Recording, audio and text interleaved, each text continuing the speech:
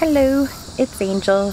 I am out in my garden again, and it's kind of sunny and hot and bright, but we gotta do this when we can do this, right? So I'm going to kind of worry about this bed right here today.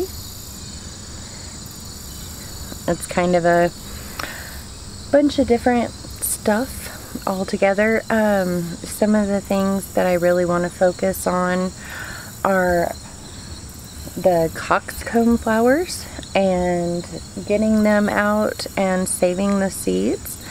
My great-grandmother used to grow coxcombs, and I really love them because they remind me of her.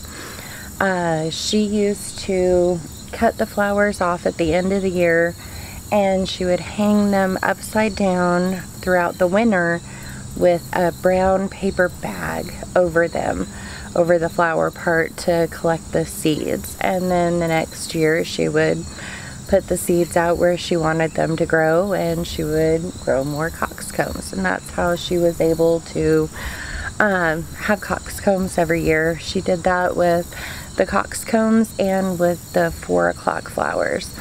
Now, none of the coxcombs I have here or the 4 o'clock flowers that I have are from her garden, which kind of makes me sad, but they're in memory of her, so there's that. I've also got a bunch of thyme here. It's kind of got weeds grown through it, but I would like to take some of the thyme and hang it up and harvest that so I can have some dried thyme over the winter. And then over here I have Toothache Plant. Now, I've harvested quite a bit of that, and I've got some I want to save for seeds. This here, I think I'm going to harvest some to put in a Ziploc bag and save and freeze. That way, if anybody has a toothache over the winter, then I can take one of the flowers out, let it thaw, and let them chew on it and get that antiseptic relief from the toothache plants. So I've got plenty to save for seeds already, and this I'm just going to save for medicinal use. I've also seen something where someone had made a mouthwash with them, so that's something I would kind of like to try maybe here in the future sometime. But right now I just kind of want to harvest some stuff and make sure I've got it put aside for different uses I want to use it for.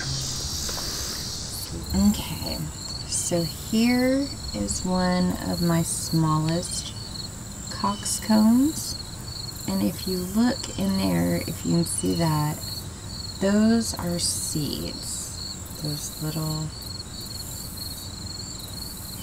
from the coxcomb. They're all throughout the flower, and when they fall out, they're mature. So what I'm going to do is I'm going to pull up the coxcombs and try and shake out any seeds that are loose and mature and ready, lay them out to dry, and then I'm going to hang the flowers upside down with a bag over them to collect any more that fall out.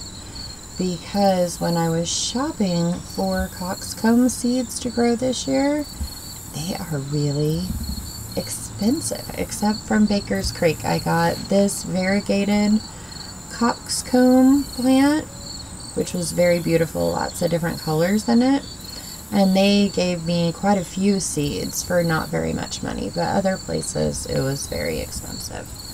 So I am saving the seeds from these for sure. Here is a really good example of the seeds inside the coxcomb. You see all of those little black things are seeds. So I should be able to get enough coxcombs to last a lifetime just from this one plant. And I've got those pulled up. I will be pulling up this coxcomb. It was my favorite. I'm not sure if you can see the stalk. It was a dark burgundy, just like the flower.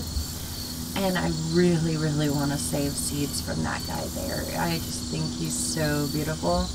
And I don't know if cross-pollination is something I have to worry about, and I don't really think I care. I think that even if I planted seeds from that flower and it came out with kind of the variegated coloring of this one, I don't think I would mind at all. But just gonna save seeds and plant me some more coxcombs next year. So if you see here, this little cabbage has had some issues, and I think it is time for him to come up out of the garden. He's been here for a long time, and I'm not sure if there's much I can do with that. It looks like there's a lot of bugs that have eaten on him, but just gonna pull him up and get him out of there. And then here with the thyme, I'm just gonna grab some big chunks of it and just kind of rip it out of there. Oh, it smells so good. Love thyme. I have plans on doing a video about thyme in the garden. Ha ha ha. No pun intended. And this looks like maybe a little more. Thyme is a perennial, so it will come back. I planted this last year and it got huge for this year. So if you look, that's quite a bit of thyme. There's some grass in there, but I'm just gonna put that in my bowl, and then I can hang that up to dry.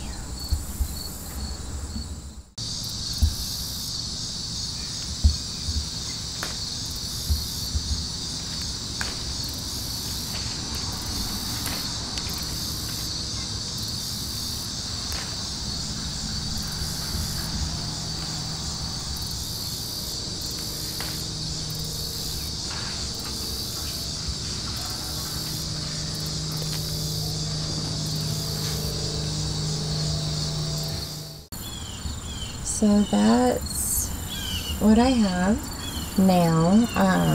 A lot fewer toothache plant flowers, less thyme in the garden, and only a couple of coxcombs left. But I've got some work to do in the house now, and it's getting sweaty and bright and really kind of itchy out here. So I'm gonna head inside and start to save some seeds and put away some things for the winter, and I will see you next time. Thank you for watching. I love your guts, and have a wonderful day. Bye-bye.